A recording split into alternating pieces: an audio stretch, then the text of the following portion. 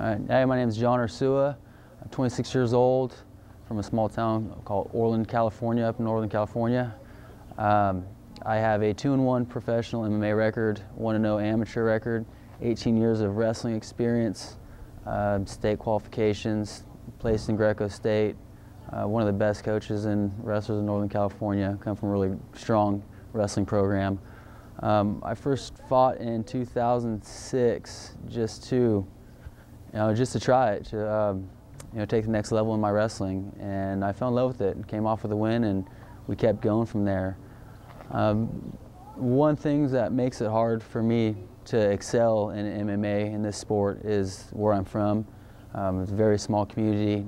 There's no good gyms around here, so I kind of rely on myself to train myself, push myself, and that makes it difficult for me too, to get to that next level. And that's why I want to get on The Ultimate Fighter. I believe that if I get the proper coaches and get in the right room with the right type of athletes, that I can compete with the best in the world. And that's my goal right here. No, I recently competed in the Grappler's Quest World Championships, where I got my first World Championship. It was at 139 pounds. I came away with the win, with my conditioning. It was definitely far more superior, and my mental toughness. That's where I definitely think I excel above everyone else. I've followed The Ultimate Fighter since season 1. Definitely enjoyed watching it. The one thing that I probably don't mix in well with some of the cast that you guys bring on the show is I'm not really all about drama. If you guys want someone that's going to get blasted, hammered every night and try to fight someone, that's not me. I want to work. I want to get better. I want to get that contract, and I want to kick someone's ass. So, like going back to my background, 18 years of wrestling, I'm not afraid to stand with anyone. In fact, I don't want to just wrestle when I step into that cage. I want to throw some hands. It makes a good fight, and that's what people want to see, and that's what I work on myself. I try to bring in trainers, that have different skill levels, in Muay Thai and Brazilian Jiu-Jitsu, but I definitely like to focus on my stand-up a lot right now. So my takedowns are damn near unstoppable. Never been taken down in a fight. Never been taken down in competition in grappling, other than when I competed in the absolute division where I was going against 200-pounders. So, I can take a shot. I've been hit hard, unfazed. I'm definitely not afraid to exchange leather and, bring some exciting fights. Now, 3-minute rounds of bantamweight action. Fighting out of the blue corner, John Orsua.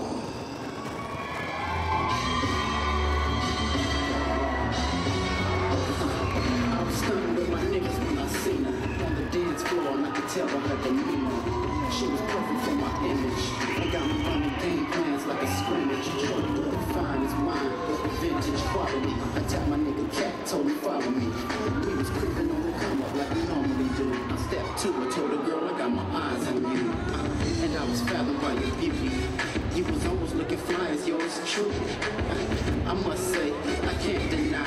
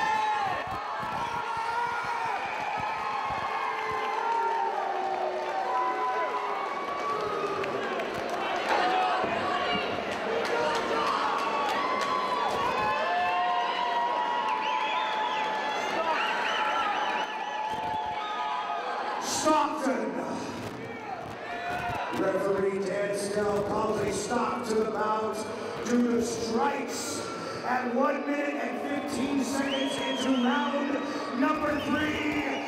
Winner, John Orsua!